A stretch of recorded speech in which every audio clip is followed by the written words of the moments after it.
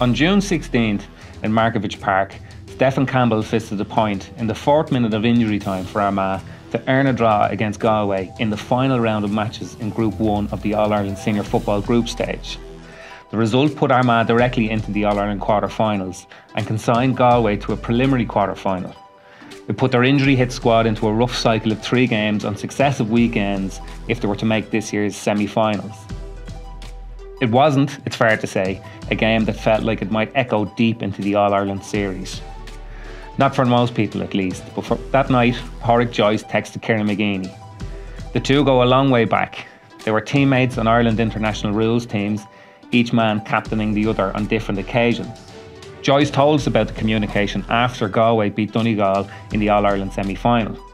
What he wouldn't disclose was the content of the message. The following evening, McGeeney was present at Armagh's pre-All-Ireland final press night.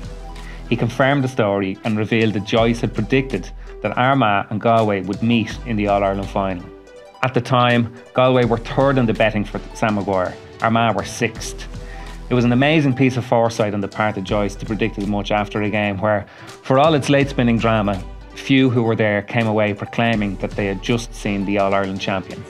So, after 16 weeks and 63 games, we have the All-Ireland final that nobody predicted.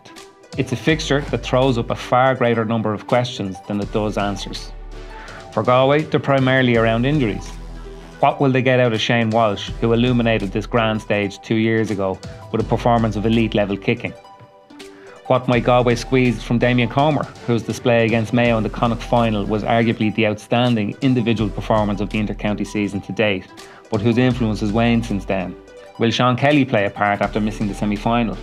And can Galway mine quite so many scores and drive so much energy from their half-back line again?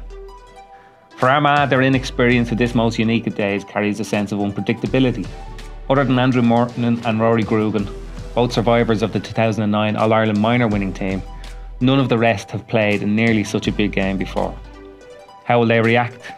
Will they seek to test Conor Gleeson again, just as they did to salvage a draw in their All-Ireland quarter-final 2 years ago? And how best to get Ryan O'Neill on the ball he needs to display his huge talent on an occasion as often as possible? This week, Justin McNulty called on McGeeney's detractors to use their energy instead to build a statue of his old teammate. Should Armagh win on Sunday, it might be difficult to find a block of stone big enough.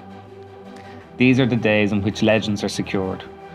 For extensive coverage of this year's All-Ireland football final and all the other weekend's GAA action, join us on independent.ie.